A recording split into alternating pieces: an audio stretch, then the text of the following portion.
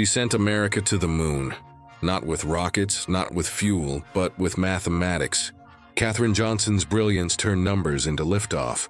Born in 1918 in White Sulphur Springs, West Virginia, Katherine was a math prodigy.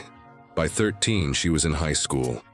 By 18, she graduated from West Virginia State College with degrees in mathematics and French. At a time when women were told to settle down, she was already solving equations that few men could touch. In 1953, she joined NACA, later NASA, as a human computer, performing calculations by hand before machines existed. Her reputation spread quickly.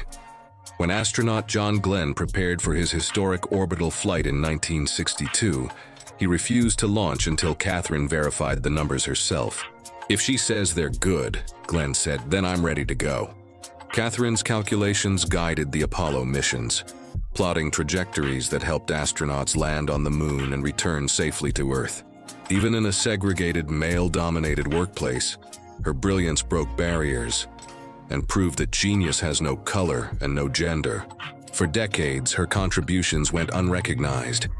But in 2015, President Obama awarded her the Presidential Medal of Freedom, and with Hidden Figures, the world finally learned her name. Katherine Johnson showed us that sometimes the most powerful engines are the human mind. This is Black Brilliance,